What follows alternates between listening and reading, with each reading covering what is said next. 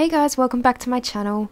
So today I was just experimenting in Photoshop and I came up with these tones that kind of reminded me of like vintage Polaroid cameras, like what they used to produce. So I thought I'd do a tutorial on it. It's really quick. I've only got like a few different settings that I need to apply, but I thought maybe you guys might like it, so I hope you guys enjoy it.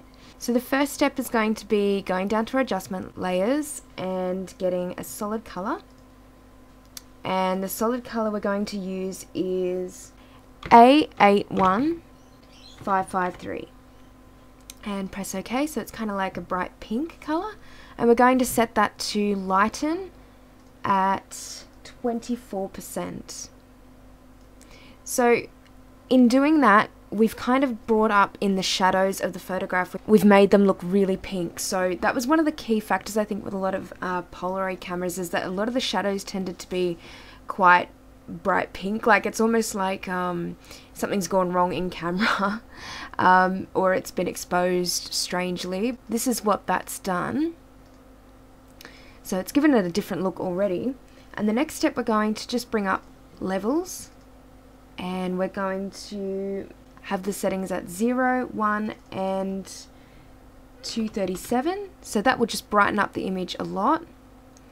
And then the next adjustment layer we're going to get up is a curves layer, and we're not going to do too much with curves. We're just going to mark in a couple of points, so 17 and 0, and then the next point is 52 and 47. Whoops, 47. And the next one is 183 and 168. And then the last one is 239 and 255.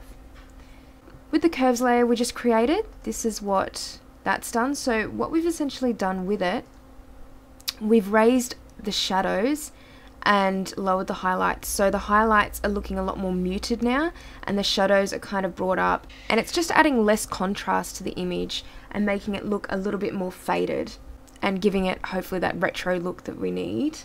Then the next layer we're going to bring up is another solid color, and that's going to be a yellow color, and that one is EFD E4F, and press OK.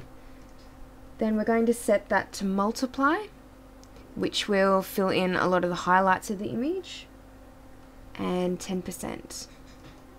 Okay, and that's actually all we have to do for this look. So the yellow has just really given it that retro effect and given it that old photo kind of style.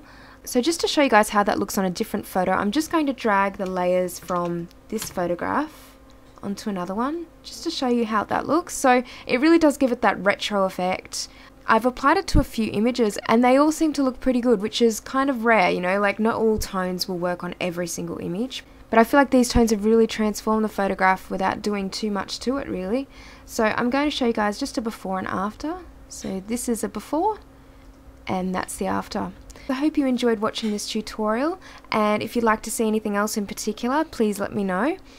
And I'll just let you guys know as well, I've started up another YouTube channel for makeup and beauty related things, so if you're interested in that, I have the link in the description below. I don't know how much I'm going to be posting on there, but it's just something that I've wanted to do for a little while, you know, just for fun, and it's something that I enjoy doing in my spare time as well as this. So alright guys, well I hope you enjoyed this tutorial and I'll see you next time. Bye!